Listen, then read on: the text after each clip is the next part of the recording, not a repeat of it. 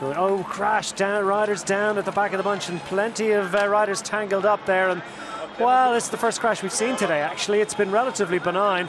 Not too many riders. We raced down into Oudenaarde, and those barriers causing all sorts of difficulties. Attempted a rider from the Phoenix de Koning squad out of the peloton. Gradients approaching 17%, and indeed exceeding them. And most of the major names close to the front, if not on the front. And up to 30 seconds. They've given her a little bit of rope. This is the first significant effort of the, or at least I won't say effort. They've been making efforts. They've all been making efforts to try and either stay in the group or to get off the front of it. More riders down in the main peloton. As I say, it was a fairly benign start to the day. Not too many crashes in this peloton, but plenty of riders inconvenienced by that one, including teammates of Wollaston.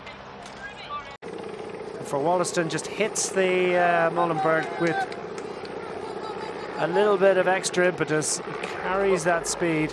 Meanwhile, mayhem at the back.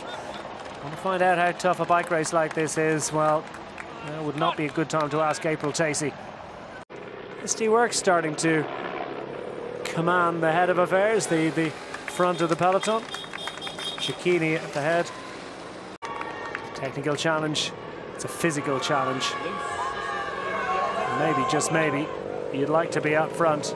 Kind of 60k to go, and I think this one looks like it might have legs.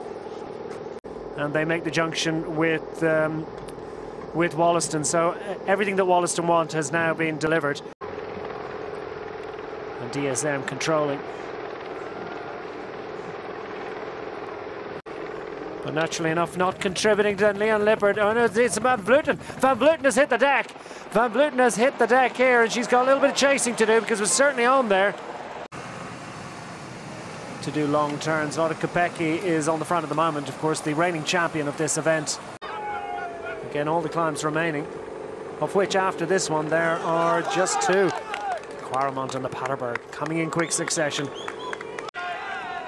The Lotte Kopecky is putting in, so one-on-one's better than 1 against 4 or 1 against 3 as it was. And the crowd's absolutely massive at this point. Biggest day of the year for bike fans in this part of the world. Kopecky goes for glory, and she's really putting Persico under intense difficulty. She charges into the Quaremont. Kopecky, the reigning champion, wants to ask a serious question. Wouldn't be afraid to go one-on-one with Silvia Persico, but she's happy enough to race clear, and she's raced clear, and this is gonna, we certainly get the cheers of the local crowd as Silvia Persico found herself floundering and scrabbling for traction. Marlon Reusser disappeared into the distance, and this is the final climb of the day. The Paterberg beckons.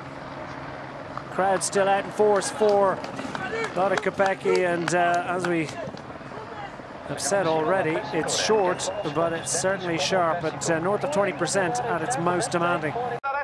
Never felt wanting throughout the day.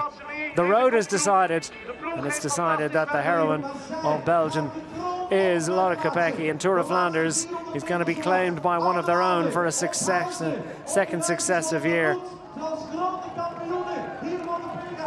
They wind up for the gallop behind, but it's the gallop for minor positions. The podium to come.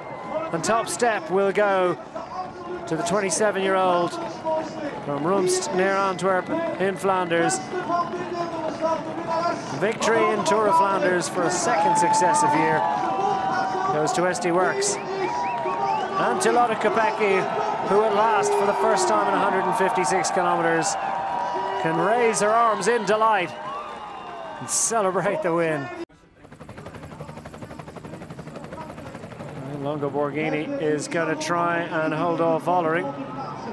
Persico's going to come with the run on the line, but it's going to be a 1-2, and why not celebrate that one? 1-2 for SD Works. Vollering gets second. Reversing the finishing order of Strade Bianche. Already, Kopecky is celebrating.